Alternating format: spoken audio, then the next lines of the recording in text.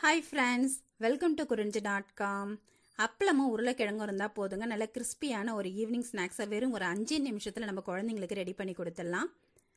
இப்போ நம்ம எடுத்திருந்த ஒரு உருளைக்கிழங்கை வேக வச்சு எடுத்திருக்கேன். அப்பளத்தை 1 நிமிஷம் தண்ணியில் ஊற விட்டு எடுத்துக்கலாம். ரொம்ப நாழி ஊறிட்டாலும் அப்பளம் கிழிஞ்சு போயிடும். அதனால் 1 நிமிஷம் ஊற விட்டு எடுத்துக்குங்க. இப்போ இந்த உருளைக்கிழங்கை தோல் உரிச்சிட்டு கேரட் திருவரத்தில் திருவி எடுத்துக்கலாம். அப்போ நம்ம உள்ள ஸ்டஃபிங் வைக்கும்போது ஒரே ஈவனாக இருக்கும். இது 5 நிமிஷமே அதிகங்க இது நம்ம ரெடி பண்ணுறதுக்கு. உருளைக்கிழங்கு மட்டும் நம்ம வேக வச்சு எடுத்து வச்சுருந்தோம்னா சட்டுன்னு நீங்கள் இந்த அப்பளத்தை ஊற வச்சுட்டு இது கூட வெங்காயமும் காரத்தூளும் சேர்த்து கலந்துட்டு நம்ம அதுக்குள்ளே வச்சு எண்ணெயில் பொரிச்சு எடுத்துடலாம். ரொம்ப ரொம்ப ஈஸியான ஒரு ஈவினிங் ஸ்நாக்ஸ் ரெசிபி.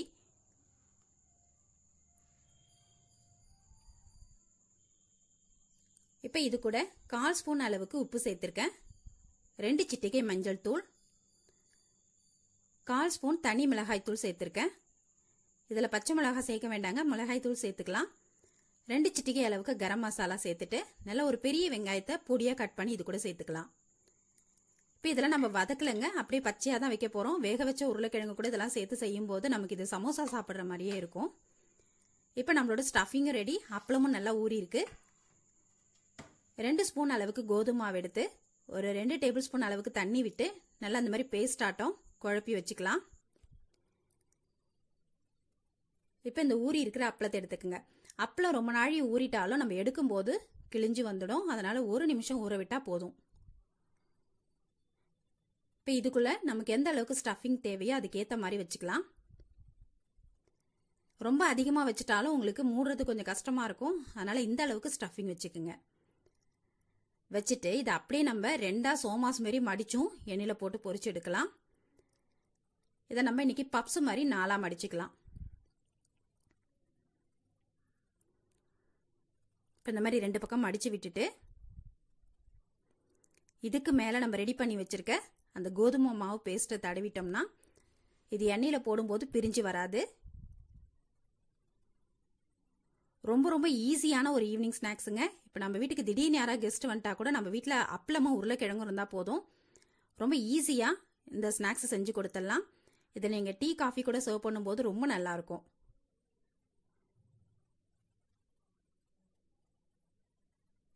நீங்கள் அப்பளத்தை ரொம்ப நாழி தண்ணியில் ஊற விட்டுடாதீங்க. இதை பிகினர்ஸ் கூட எந்த பயமும் இல்லாமல் ட்ரை பண்ணலாம். இது எண்ணெயில் பிரிஞ்சும் வராது. ரொம்ப ஈஸியாகவும் செஞ்சிடலாம் இதை. இப்போ இந்த மாதிரி ரெடி பண்ணிடலாம். இப்போ பாருங்கள், இது மினி பேக்கெட் பப்ஸ் மாதிரி ஆயிடுச்சு. இதே மாதிரியே நம்ம மீதி இருக்கிற அப்பளத்தையும் ஸ்டஃபிங் வச்சு மூடிடலாம்.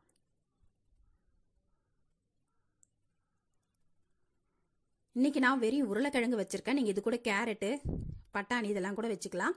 அப்படி இல்லைன்னா வெறும் வெங்காயம் மட்டும் வச்சு கூட செய்யலாம்.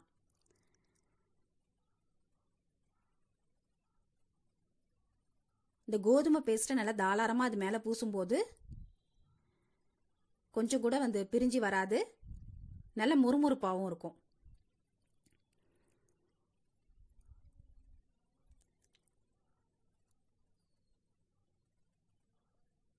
இப்போ இதே மாதிரியே நம்ம எல்லா பாக்கெட்டும் ரெடி பண்ணியாச்சு. நம்ம எடுத்திருந்த ஒரு உருளைக்கிழங்குல இன்னைக்கு நான் ஒரு 6 அப்பளத்துக்கு ஸ்டஃபிங் வச்சு ரெடி பண்ணியிருக்கேன். இப்போ இதை பொரிச்சு எடுக்கிறதுக்கு எண்ணெய் ரொம்ப ஹை ஃப்ளேமில் வைக்க வேணாம்.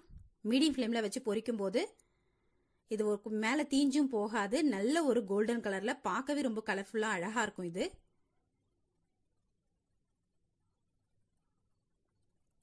இந்த மாதிரி போட்டு 2 பக்கமும் நல்லா பொன்னிறம் வர வரைக்கும் வேக வச்சு எடுத்துக்கலாம்.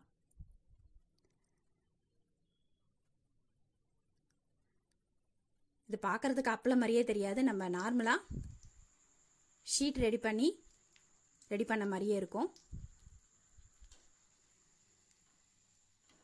நம்ம மாவு கரைச்சி அதை ஊற்றி தோசைக்கல்லில் ஊற்றி அதுக்கப்புறம் அதை ஷீட் ரெடி பண்ணி செய்யறதை விட அப்பளத்தில் வெறும் 5 நிமிஷத்தில் நம்ம இதை ரெடி பண்ணி கொடுத்துடலாம்.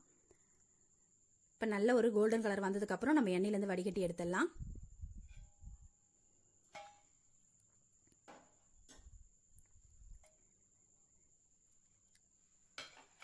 கொஞ்சம் கூட எண்ணெயில் பிரிஞ்சு போகாதுங்க இது. இப்போ இதே மாதிரியே நம்ம மீதி இருக்க எல்லா ஸ்டஃபிங்கும் பொரிச்சு எடுத்துடலாம்.